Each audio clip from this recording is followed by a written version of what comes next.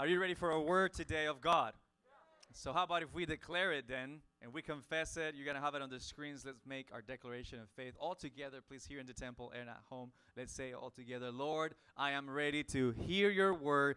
I'm ready to believe your word and to leave your word, because I've been chosen for victory and not for defeat, for health and not for sickness. Come on, mean it. For prosperity and not for poverty, because I am more than a conqueror in Jesus' name and under the anointing of the Holy Spirit.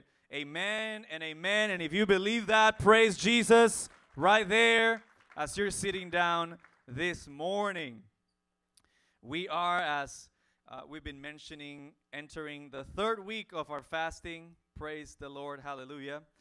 For that, it's always interesting, fasting season. It's always good, man. God always starts revealing things inside of us as we are searching for Him. Remember, fasting is not a magical formula. It's just a conscient one that you come and you say, I'm going to say no to this so I can say yes to God. And that's really what it is, right? And I know God's doing some incredible things in your life. And if you don't feel like that, I feel you too. I know that sometimes it's like, I don't get it right, or you broke your fast, or this is not working. It's not about working. It's about getting close to God. And if you have achieved that, then you have acquired success in your journey as you're fasting. So don't lose hope, don't lose heart. Actually, take heart and keep on going. Amen. One more week, let's go. Woo. Okay, I'm the only one excited about the last week. Okay, my coffee's waiting for me on the other side of the next week. Okay, all right, that's good. I'm excited, and I love the whole theme behind our fasting, open your eyes. And I think that's exactly such a meaningful prayer when we come before God and we say, can you open my eyes, please? Because I want to see things that I might be missing. And actually, God, I want to see things like you see things. I think oftentimes we go through life and we see things, but we don't necessarily see the things that God is seeing in the midst of that. And that's what we call perspective, right? We've been praying for you. We've been praying for ourselves that God can give us a fresh perspective on life, that God can see things, can show us things that we cannot see. Amen. I don't know about you, but that's a great prayer to pray. And I want to show you a picture as we start today.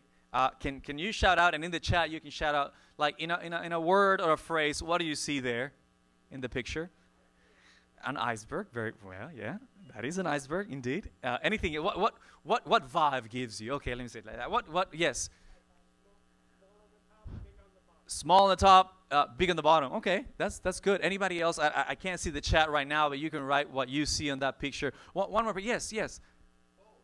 Cold. Yes. There's more underneath. It's shallow, you say. That's very interesting. I want to tell you what I see in the picture in a phrase. Okay? I see in that picture that in life there's more than meets the eye. God, so dramatic, right? In life, without a doubt, there is more than meets the eye, and an iceberg, without a doubt, is the perfect example, because what we see naturally will be the top, but then we don't see the massive structure that an iceberg is under the water. Would you believe that in your life there is more than meets the eye today? That maybe you and I are seeing things, but we're not seeing fully. That maybe you and I today, we're seeing the tip of it, but we don't know what's underneath it. And all of us here are going through trials, through tribulations and troubles. That's something we all have in common, especially being in a pandemic this whole past year and current.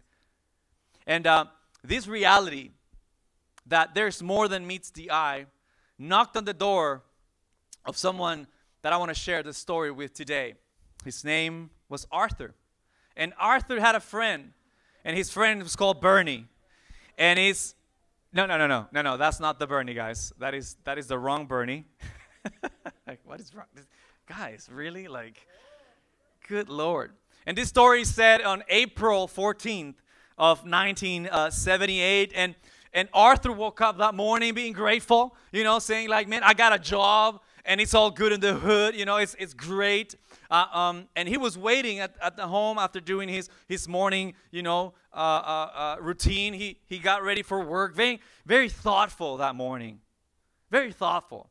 Like Arthur was like thoughtful. When you wake up sometimes in the morning, it's like philosophical, right? He woke up super philosophical that morning, saying, God is good, man. What a good, man, thank you. Thank you for the job I have. So all of a sudden, they knock on the door, and it's his friend Bernie, and his friend Bernie was picking him up April 14, 1978.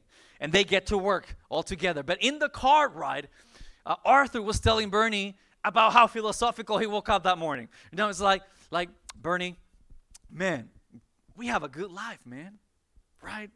Yeah, you're right. It's like, we have a job. Yes, we do. Man, I'm so grateful that we have a sustainable income in our household. That's great. So they parked the car, got their lunch boxes, you know what I'm saying? And then they get out the car, and they start walking to their job. They used to work in a place that did house remodeling. And then they get into the office, and the manager is waiting at the door. And he's like, good morning, gentlemen. Good morning, Mr. Manager. I don't remember the name of the manager. It's okay. It's like, before you go into work today, I need you to step into the office of the CEO. He wants to have a kind conversation with you. Oh, God. Okay, you already know where we're going. And then they get into the office, and Arthur goes in first. And then Bernie stays behind. And Bernie's like thinking what's happening, man? Oh, Lord, he was anxious, right? It's like, maybe we're going to get promoted, right? And he's there, and then all of a sudden, Arthur gets out of the office of the CEO, and it's like he's seen a ghost. And in the moment, Bernie was about to ask him, Arthur, what happened? The manager says, the CEO is waiting for you. So they had no chance to have a conversation. So now Bernie sits down in the office and says, hey, Bernie, thank you for taking this short call meeting, but I have bad news for you. Unfortunately, we're going to have to let you go. And they let him go. And then so Bernie gets out of the office, bummed out, and then he meets Arthur and go like, yo, bro. And then they go off, and they're getting their stuff from their desks to get ready to go home, and they talk to each other and say, how is life like this? Like, we were just talking this morning. We were talking to each other how great life is and that we have a job, and now we don't have a job. What are we going to do? But then in the moment of inspiration, Bernie says to Arthur, hold on a second. Arthur, I know what we're going to do.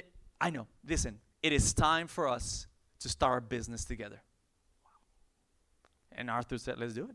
Okay, let's do it. And this is crazy, because that happened April 14th, 1978. I don't want to miss the details here. On June 29th, a couple months later, these two gentlemen, they went into the state of Delaware, and they registered their business that you and I can go into today, by the way, very easily. There's one over there at Pines. It's called the Home Depot. That's right, the Home Depot. And crazy thing is that a little bit over a year later, June 22nd, 1979, these two men, good old Bernie and good old, thank you, you learned the name, Arthur. Jeez, I was going to say Mark because Arthur's last name is Mark. Anyways, on June 22nd, 1979, in the state of Georgia, they opened their first two stores. The first two Home Depot opened on 1979. By the end of that year, monthly in their stores, these people, this new company of these two laid off workers in the industry was making $350,000 in revenues a month back in the day. Well, you say that's a lot of money. But by 1981, when they closed their accounts that year, with so many open businesses that they had, they reached out $3 billion in revenues by 1981. You can say that might be a successful business today in 2021. Imagine how successful it is if they were that successful in 1981. You know, for these two men, there was a reality. There was a check, a trial, a tribulation, a problem showed up at their doorstep. They had no job. But they said, you know what? I believe that in life there is more than meets the eye. And they said, in the midst of my trouble, in the midst of my storm, I will find an opportunity. And they did. And they did. For you and for me, that is our reality today. Trouble, tribulation, they're going to show up. They're going to knock on your door constantly. Maybe actually right now you're going through a problem in your life. But let me tell you, just like these two men, in your life there's more than meets the eye. Today I want to speak to you on this subject, beyond the fire. Why the fire? That's the best word I found to grab tribulations and troubles, okay, and put them into one concept. So we're going to call our tribulation our problem. We're going to call it fire. Today I want to speak to you beyond the fire. Can you choose today to believe that in the midst of your situation today, there's more than meets the eye? Can you choose to go beyond the fire that you're living? Amen? There's a story in the Bible, and I think that's going to help us because it has to do with fire, of course. We were just singing about it. Anybody loves that song? There is another in the fire. Come on, guys. Let's sing it again. I'm kidding. It's obviously a story. That song comes from a story in the Bible. There's 4 young men, really, that had to endure slavery in a bit different way, if I may. And the Bible says that Babylon and his king Nebuchadnezzar, oh gosh, I practiced it. Nebuchadnezzar, that's how you say it, right? Good Lord. Decided to invade the country of Israel and take them captives. And out of that treasure that they took over from the land was actually people. The king chose and said, I need you to pick good, young looking people. I was wondering if I would have been picked that day. I just don't know. I'm still wondering. And they did. And the story tells us about 4 young men, specifically 4 young men that were very settled. There were some of them were royalty. They were pretty hooked up, right? Okay, they were living the good life in Israel. And all of a sudden, a king from somewhere else comes into their land and literally kidnaps them in a way, or like takes them captive. And they start that journey to go into a very different land, a completely strange land for them, and start living in the customs and whatever it was going to be presented by them. It was kind of like a weird thing because you're getting captive, but you have some privileges, but you're still captive. So you're a slave, but you're not living like slaves used to live. So it's like, there's like, I'm going to get the best out of you type of deal. I'm going to take you captive. I'm going to treat you well, but I'm going to get the best out of you. And that's exactly what Shadrach, Meshach, and Abednego and their friend Daniel lived. And, you know, although their story is kind of like at a moment in the book of Daniel, they split up a little bit because they do. It's kind of like a time frame thing in it. We just read, you know, between the captivity of Israel and the exile to Babylon and Daniel's being thrown into the lion's pit is about 70-something years. So you already know that in between the story, we find these 3 young men that were starting to get in this weird and different land. They started to prosper, and they were doing good. They were doing good. They had favor, and they started like being blessed in that society, in that culture. But then the king started working out some stuff, and you know, it's a different land, different culture. They do different stuff. And all of a sudden, the king one day said, hey, listen, I'm going to build a statue. The Bible describes the statue to be somewhat like a 10-floor building. So it's a big gold statue. Imagine the time they took.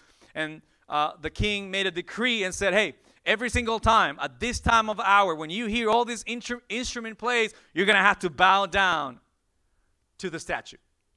So the inauguration day came, literally, that they were going to do the first day, that they were going to play all the instruments. Everybody was there. Daniel wasn't there, by the way. The story says that either he was sick or he was in assignment. We don't really know that. But his friends, Shadrach, Meshach, and Abednego, they were there. So by decree, they had to bow down to the statue.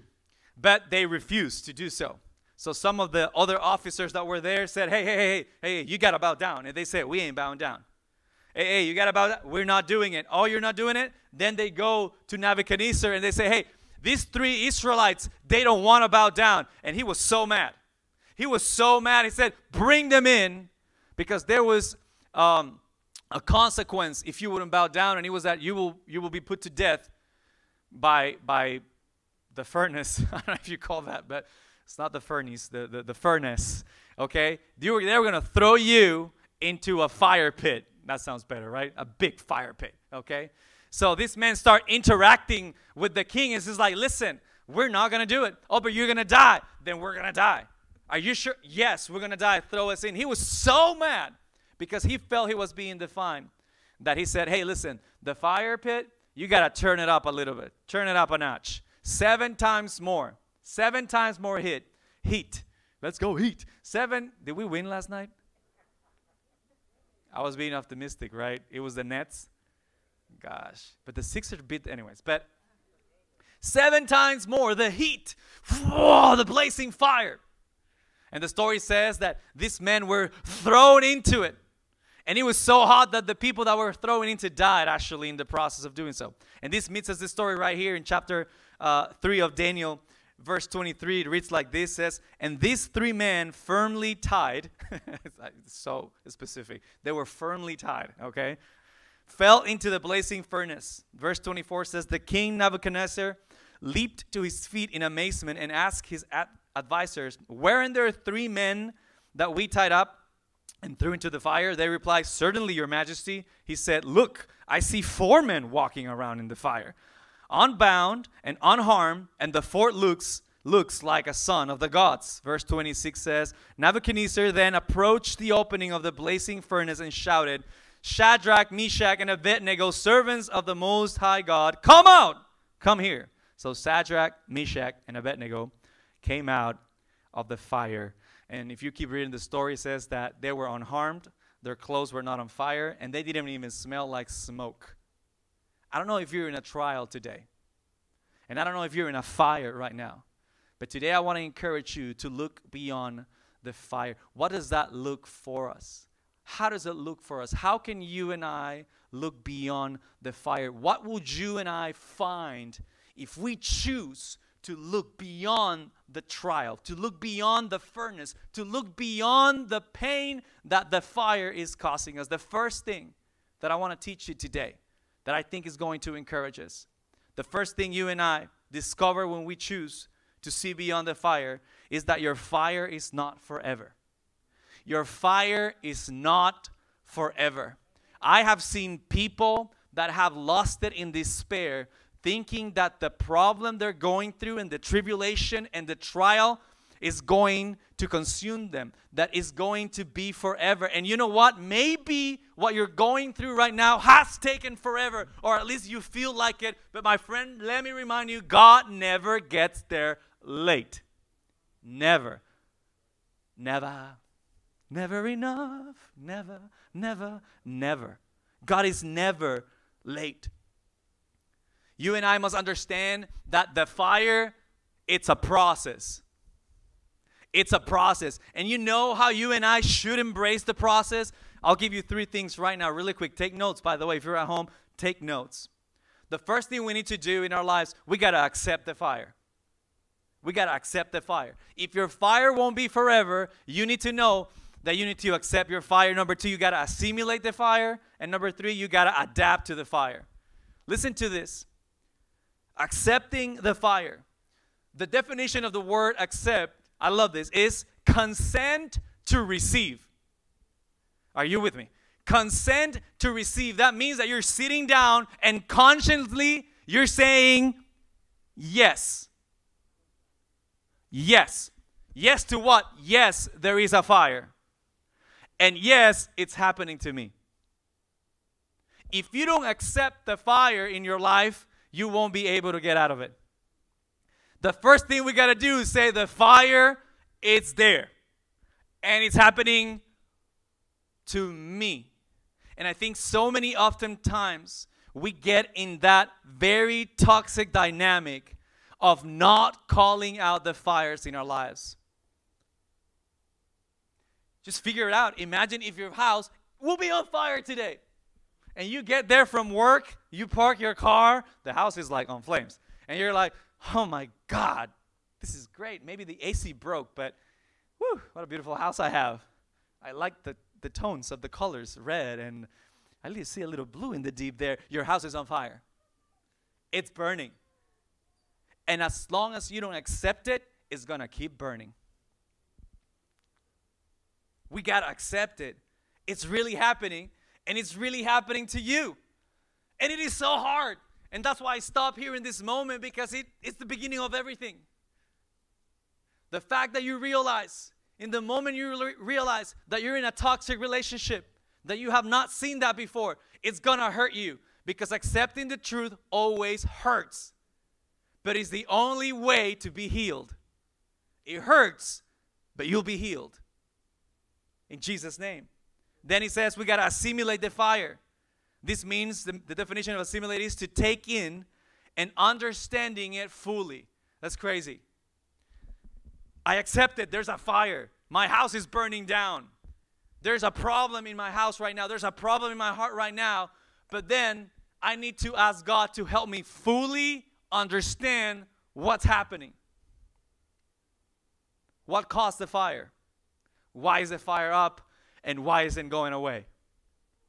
We got to assimilate it. And number 3, we got to adapt to the fire. This is nuts. The definition of adapting is to make something suitable for a new use or purpose.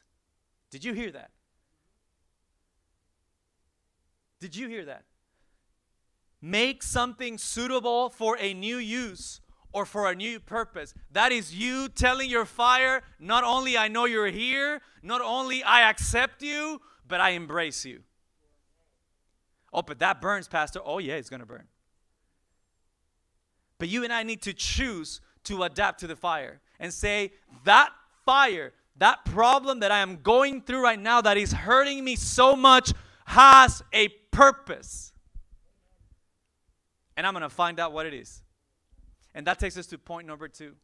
What happens when I choose to look beyond the fire?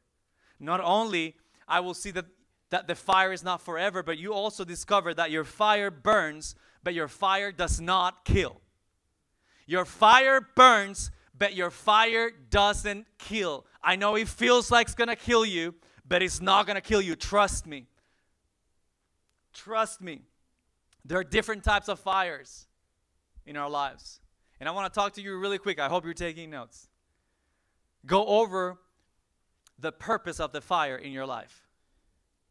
Every trial, every tribulation, every trouble has a hidden purpose in your life. It does. And the fire is there to reveal it.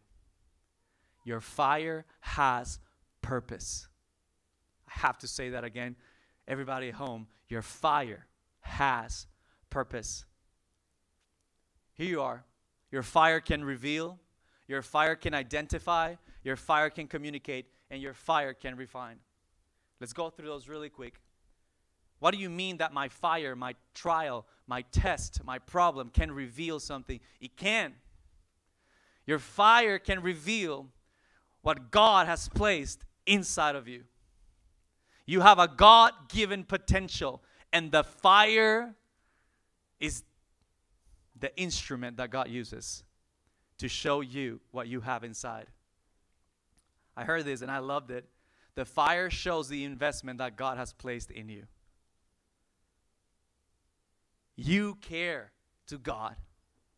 Your life matters to God. And the fire, the trial, the trouble, the tribulation can showcase what God has placed inside of us. What is that thing? Number 2, it says that the fire can identify. I love when you're reading the Bible and you get to the story of Moses. And he is in front of the fire. There's a burning bush that does not consume. And the Bible says that the great I am is in there. And then Moses starts going like, so what's going on? Like, who are you? What's your name? And then the bush answers, I am. Okay. Yeah, but what's your name? I am. Yo, what's your name, thing that you're... I am. Moses, little did he know that as he was asking the bush who he was, his own identity was being revealed. Because God used the moment in the fire to reveal himself and then to reveal Moses who he was. I tell you, your fire identifies who you are. It's in the midst of your trial and your tribulation and your trouble when you see inside and everything is burned away, but you can see the core of you, who you are, a son and a daughter of God.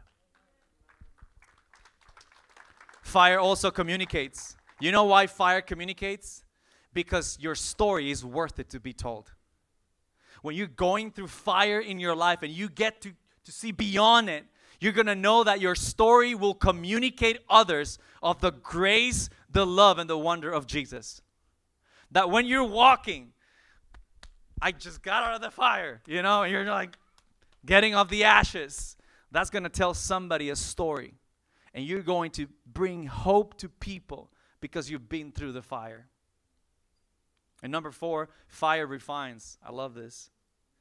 Because fire has the purpose to take away the things that are not supposed to be there. I wrote this. I love this. You might feel that the fire will consume you, but know that its purpose is not to consume you, but rather to consume something in you. That you get in the fire and things are that God is dealing with stuff in your life. And you're going to get out of the fire with all the unnecessary baggage. It's going to be painful. It's going to hurt. It burns, but it doesn't kill because it has a purpose. Do you believe that today? I encourage you today to do 2 things as we start to close. Number 1,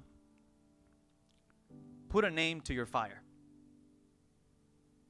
Like I know it's like, oh, I have it. That's great.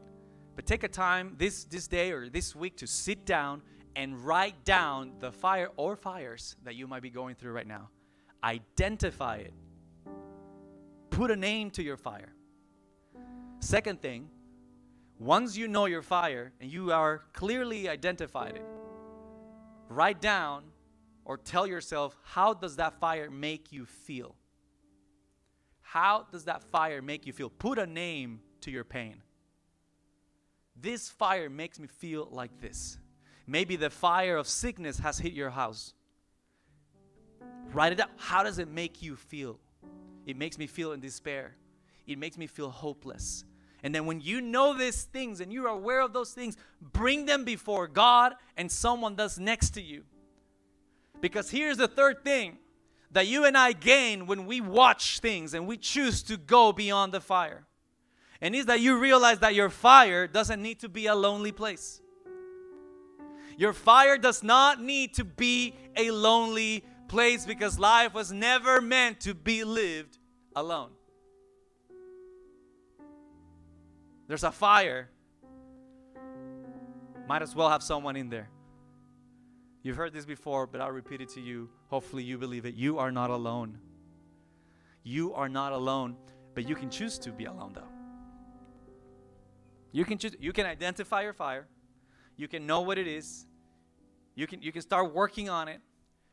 But know that there's no greater tragedy than for you and I to go through the fire and not learn our lesson. Because that thing's going to hurt. And you're going to stick with the pain and you're going to ditch the purpose. How about if we heal the pain through God's love and we stick with the purpose? Bottom line is that you can't do it by yourself. Now I know that God is with you, and I know that. But you can still choose to ignore God. We can. You have yourself too. You can also choose to ignore yourself. And you got others in your life, but you probably also can choose to ignore them. So you can actually be in the furnace of fire by yourself. I wonder from our story today, these 3 men were not by themselves. They were friends. And if you see the whole context, they grew up together, they were enslaved together, they were promoted together, they were thrown in the fire together. Because it is key, it's imperative that you and I have a circle of people on our team. That when you're in the fire, when you're having doubts, when your faith is not being enough, you need someone next to you. A Shadrach, a Meshach, and a Abednego that says, hey, it's all right, man. Come on, stand up. We're really tied up here, but our God is going to save us in the middle of the furnace. Oh my goodness, that flame is getting too close. People are dying around us. I don't know if we're going to make it. Come on, man. We're going to make it. Don't worry about it. God is with us. And all of a sudden, yo, guys, listen. Oh my God, that is Jesus right there in the middle of the fire. You got a group of people cheering you on. There's a concept that I love, is the line of fire. Have you, like, when you see war movies, you with me? And that is the space where you're gonna die. Okay, that's the space where the bullets and the bombs are going to. It's a fact. They're going to explode. The line of fire. Well, you might be there in the line of fire, but choose not to be alone in the line of fire. If you're gonna be there, might as well not be by yourself. God's gonna place the right people. Just please identify those people. Be honest with those people. Be vulnerable with those people and stand. I wish I could bring you here on stage right now, but we're gonna respect the stuff, right? The regulation. But imagine that there's people here, right here. There's a line of fire. You're taking the bullets of the process, of the pain that you're going through, but you are not alone. And on top of that, you have Jesus with you. Woo! Jesus is right there, and He's flames all over the place. I love the fact that the story says they got they got in the process, in the furnace, tied up, and they got out untied. Because the fire fulfilled its purpose. It freed them. I want to declare in Jesus' name right now that the fire that you're going through, the trouble, the trauma, the tribulation that you're going through right now, after the process, after you step out of the furnace, God's going to set you free. And you're going to say, it was all worth it. It was all worth it. Come on, thank you, Jesus, for the fires. So I ask you to do a third thing, not just to write down and identify your fire and identify how it makes you feel, but I want you to do this week, write down, identify, tell yourself, who's with me on the fire? Who's my line of fire? Who's right there fighting with me? Who's taking bullets for me and helping me out? Write it down. It's important for you to identify and you to choose. You can have 30 people in the line of fire. You can't do that. You know that. But choose the right people next to you. God has placed them there for you. Amen. Woo! Gotta close. As a family this year, my family, my mom and dad and my sisters, we went in through the furnace of fire. Back in the month of March, my little sister, she was diagnosed with cancer. And if you've ever seen a picture of my sister, that's her after like 2 chemos or something like that in her process. But she had long hair, just like you. Not like me, but it's fine. Long hair. I could say I got a long beard, but long hair, beautiful hair. Oh. And you can only take pictures of my sister one-sided only. Do anybody has one side for pic? Oh gosh. Okay, so it's a thing. All right. She would not take a picture if not it's her good side, because her hair was like, you know. And we get the phone call say, hey, her voice was broken. I remember it like it was yesterday. She says, I got cancer. My dad was devastated. My mom was devastated. We couldn't travel. It was a pandemic. It was in March. And she had to go into the journey of 6 months of therapy and chemo in the middle of a pandemic. That's crazy, right? Maybe you've gone through that. The fire of sickness knocked on my house. And it got in. And I remember that within the process we'll hear the news, oh, this broke, the needle was too harsh on her, she needs to get a surgery so we can. It was so, oh my goodness. And I will ask her, how you doing? How are you feeling? And she crying, she will say, I feel terrible, but I know God is with me. She had to get into the ER several times because it was so hard on her. So hard on her. And I will ask her, hey, how are you feeling? And she will cry on the phone and send me messages like, I can't do this anymore, but I know God is with me. And she will constantly say, I'll be honest with everybody right now. I would say, like, I wouldn't even believe it. I was like, it was so hard to hear her like that. Then even I was doubting what was going to happen with her process. Oh, but thank God that she wasn't doubting. She wasn't doubting. And I will come to my senses, and with Steph, we'll continue pray with my family members, believing of her healing. Well, you know what? She got her final chemo in September. And out of result, 2 months later in December, we got this picture coming up right here. And it says, I survived the pandemic and I defeated cancer. And the next picture is her giving a testimony in her church, December 31st of this year. And she was giving testimony. If you know my sister, she's super shy. She would never do that in her life. But I'm telling you, you go in tied up into the fire and you get out free out of the fire. What God has done in her, she can do in you. She is free. The other day she called. And she says, I just saw a friend from high school. And what happened? She said, she just gave her life with Jesus, with me. And she said, this is the first time I lead someone to the feet of Jesus. This was 2 weeks ago. Oh my God. As part of testimony as we close. She said this, I don't say thank you to God for the cancer. I don't. She said this, I'm quoting her. I don't thank God for the cancer. I thank God for the process though. Because it has made me someone new. I'm telling you, you might not like your fire. You might not like what you're going through right now, but I tell you, God's going to set you free. He's going to make you a new person. It's going to be a better version of yourself. Don't run away from the fire. Go right through the fire because you're not alone. God is with you, and choose the right people to go through it with you. Go open a Home Depot, Jesus. We're going to close. Stand up. Father, in the name of Jesus, I declare every heart here and online, I declare your spirit is upon them, God. You're speaking to them. I declare that the revelation of the Holy Spirit, those hearts who are hardened and they don't want to see the fire, I pray, Holy Spirit, together as a family, that you can open their eyes today so that they can see the reality and be okay with it, that they can accept it, that they can assimilate it, and that, Father, they can join the process to adapt into the fire.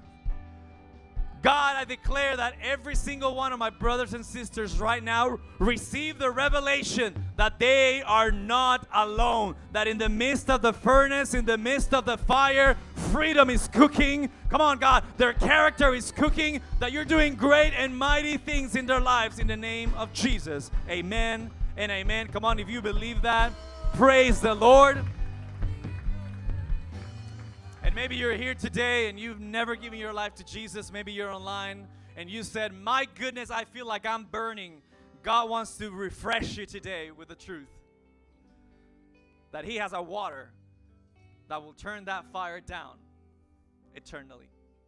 And today you can give your life to Jesus. How do I do that? The Bible says it's through a prayer that comes from the deepest of your heart. It's not just to repeat something, it's to say it from your heart. This prayer goes like this. And you can say it with me out loud, and everybody in this place join me together and say, Jesus, today I acknowledge that I am a sinner and that I need you. I believe that you are Jesus, the Son of God, my Savior, my Lord. I give you my past, I give you my present, and I give you my future. Thank you, Jesus, for dying on the cross and saving me. Amen and amen. Come on, all over this place, praise Jesus. The Bible says that if you made that prayer, you have begun your journey of walking with Jesus. If you're online and that's your case, please let us know. There's part of our team on the chat right now. You can write down the name of Jesus. Just write Jesus, and we'll get a hold of you. And if you're here, please, at the end of service, come close to us so that we can pray for you. Church, we love you. We'll see you next week, and go practice this word throughout the week. Love you, church.